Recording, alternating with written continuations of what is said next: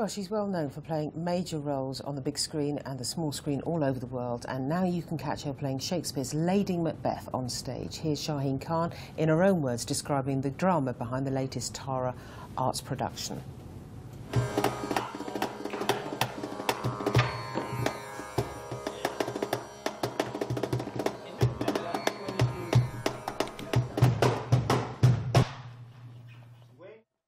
I think Macbeth in every culture resonates with that culture. Within the British Asian community, yeah, of course. You know, these extended families and the sort of family squabbles, you know, who's got more money. There's all that goes on, you know.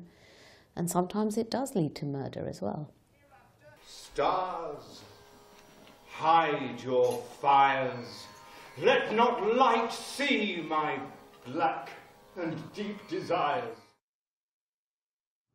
Well, there you go. That is so true. Lady Macbeth resonates in every culture around the world. That's true, isn't it? Yep, absolutely. But this is the first time you've done Shakespeare. Yes. So how are you finding it? Because you're starting with a pretty big role. I know. It was really daunting when I was first offered it. I really wanted to just say no because the fear and the vortex in my brain was just too frightening. But I thought, no, say yes and then feel the fear after.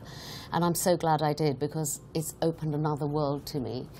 And what, for me as an actress, is I always wanted to do Shakespeare, and of course every female wants to do Lady Macbeth. But it was a little bit like, oh, you've climbed Wimbledon Hill, so will you climb Everest tomorrow? You know, it was a bit like that.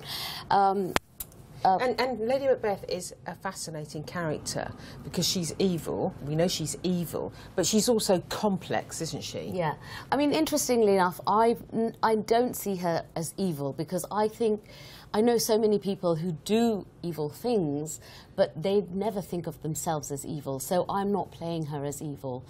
And for me, she's just a woman who's very ambitious. And also the way we've done it, I'm older than Robert Mountford, who's playing my Macbeth. Yeah. So our story, because we've set it in a British Asian context in Britain today, we sort of looked at it as like a business family. And I was the older woman, and, you know, she has lost a child as well. So I was interested in bringing that element into it as well.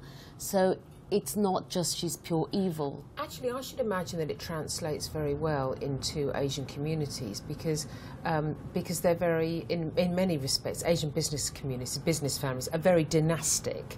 So in fact, that's quite an easy stretch, isn't it? Yes, and in fact, you know, instead of it being like a regicide, we've made it into like a patricide. It's the head of the family, it's an extended family. I mean, it sort of crosses over beautifully the story because we've just taken it and put it in this extended Asian family.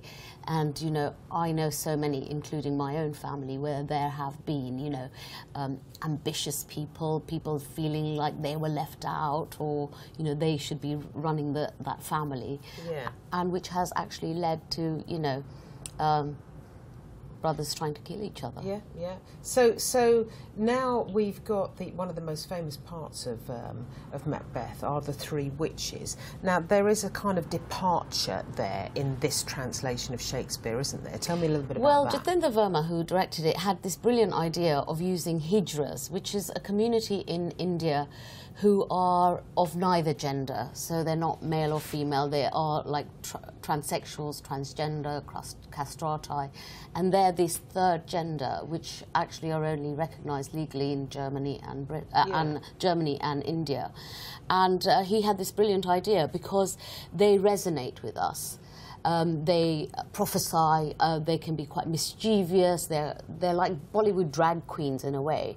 And that's how they're dressed, that's their costumes. That's right, yeah. They are in drag. And they're very in your face as well. They can be terrifying. I've come across them in a park in Delhi early one morning, and there was a young couple on a bench, and suddenly these 3 hijras came across, and they're quite manly but dressed in these very feminine that is clothes. quite frightening. Yeah, and they surrounded them, you know, and so that they extort money from people. They will then, you know, either bless you or curse you depending on what you give them.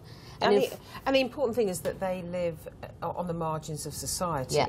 and that is the common denominator with the witches. That's right. in Macbeth. Yeah, and I think it was great because we found a relevant, you know, because we were trying to think, the witches, who are these people who people will be afraid of? And in our culture, certainly there is that element of these people, you know, you give them money at weddings when they just turn up because you don't want them, a curse from them, because it could come true. Yeah, yeah. And therefore when Macbeth meets them, you know, he has this past resonance of these hijras in his life. I mean, it's good to see how this translates against an Asian backdrop, because, I mean, it just opens the whole world up to actors of African backgrounds, Asian backgrounds, you know, the Chinese. It's a wonderful thing. Well, the thing is, I mean, Shakespeare, you know, he crosses, because it's such a his stories are so universal about love, ambition, treachery, whatever, and I think they cross to any culture. So where are you? Where are you opening?